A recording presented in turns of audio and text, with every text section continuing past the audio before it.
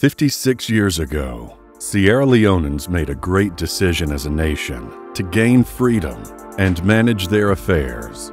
2007 to now, Sierra Leoneans are witnessing massive development all over the country. The health sector is picking up again. More hospitals and community health centers are emerging in urban and remote communities. Advancing in healthcare, the Chinese are currently building an ultra-modern hospital at Lumley. Through the Road Transformation Program, more farmers are now accessible to nearby markets than ever before.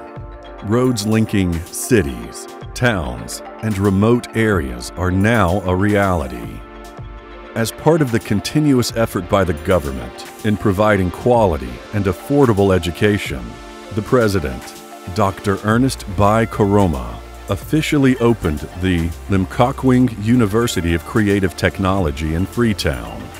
This is Limkokwing University of Creative Technology.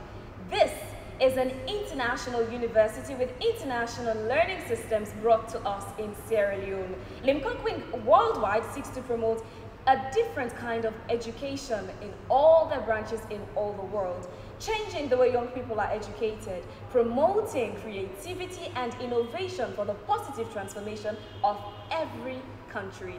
For Sierra Leone, as far as education is concerned, particularly tertiary education, Limkokwing University of Creative Technology is a blessing.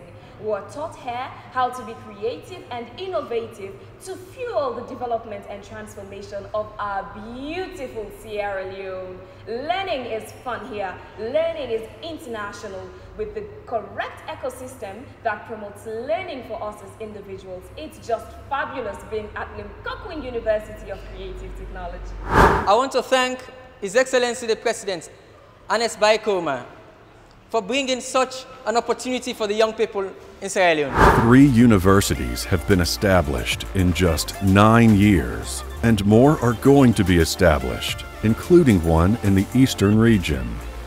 Being aware of the importance of electricity to national development, the President, under the Agenda for Change, prioritized electricity generation and distribution by increasing the national capacity from below 20 megawatts inherited in 2007 to over 90 megawatts, and presently with an installed capacity of over 168 megawatts. The Ministry of Energy has been given a target to provide homes with solar with a minimum of 200,000 by this year.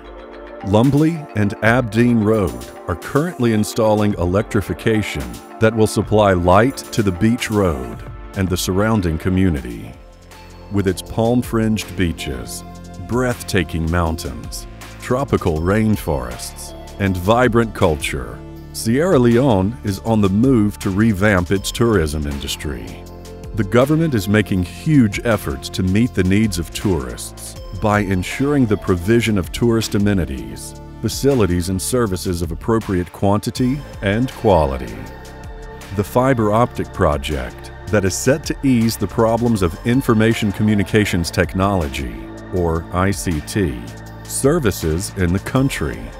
With a fiber optic infrastructure in place, capacity and distance, as well as cost, will be a great advantage. The fiber optic project is to ensure that ICT services are reliable, accessible, and affordable by everyone, and to a very large extent, contribute to the socio-economic development of the people and the country as a whole. So the fiber runs from France right across all the African countries, and then you have a branch that comes to Sierra Leone. Sierra Leone is part of the ACE Consortium, Africa Coast to Europe. It runs from the sea and then it lands here first. This is our own beach manhole. We call this point the beach manhole. If you see, we have 2 cables there. The one is the fiber itself that runs through it, and then the other cable is for power.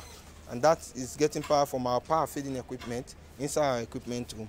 It's being used to power our equipment undersea, that is the repeaters. Sierra Leone is rising again, but to sustain the renewal, everyone must collectively work harder to consolidate the peace, foster national cohesion, and generate more of its own revenue.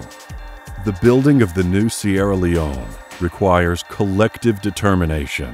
Everyone to pay heed to the thoughtful words of the national anthem and the creed for unity, freedom, and justice.